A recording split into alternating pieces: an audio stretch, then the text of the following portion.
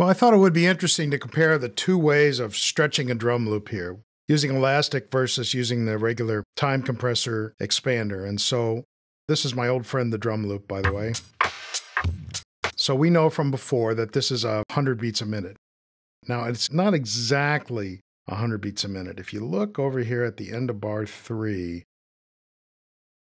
well, it's pretty close, but just to be sure, I'm going to take my time compressor trimmer and snap this guy to bar 3. Okay, I probably didn't make an appreciable change, but I just want to be sure that he's exactly lined up with bar 3. So,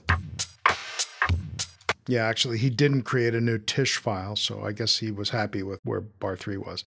I don't know, it was looking a little off to me, but now we're good. So let's say we want to take this 100 beat a minute loop and have it be, I don't know, pick a number, 110 beats a minute. So now we know that if we press our time compressor trimmer and we snap it over to this new bar 3, where the new bar 3 is at 110 beats a minute, then we get a new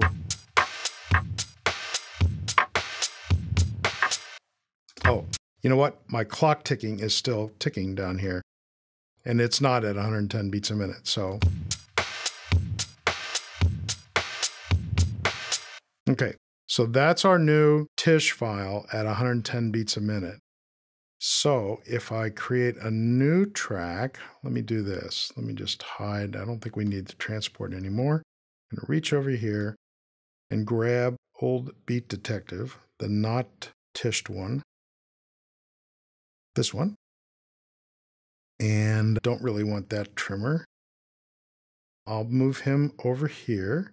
And let's put him on top so we know which one we're working with. So here's the old guy at 100 beats a minute.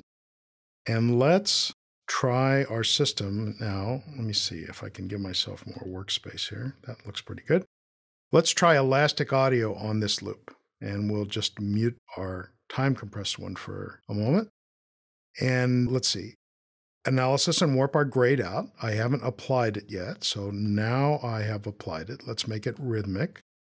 And the little test guy pops up, fine. Let's go to analysis and see where it put things, okay? So there's a few things to clean up here, I think. I will remove some of these markers that I don't think are exactly where I want them to be. Likewise on this guy and this guy, that guy, him. So it's possible that these triggers might have been different had I used polyphonic. I'm just trying to get the big beats here. I think that should do well.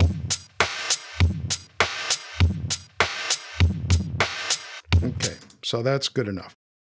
Now, I want to telescope this, but I'm going to telescope it so that it snaps to the new tempo of 110.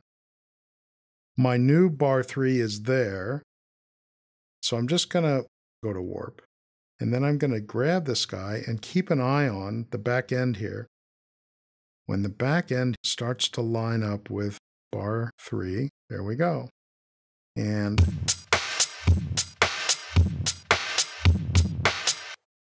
okay, it's a little wobblier in here than I expected it to be.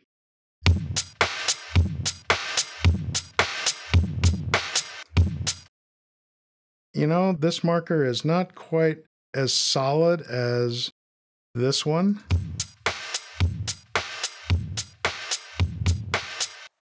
Okay, so I think the time compressor trimmer did a better job of snapping it to the grid than the marker telescoping elastic did on the overall length of this.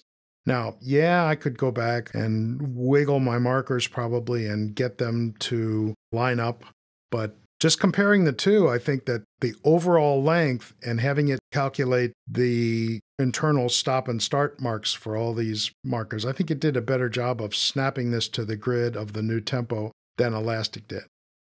But you certainly have your choice of doing that, and if you wanted to do an internal slowdown or speed up, elastic would be the way to go.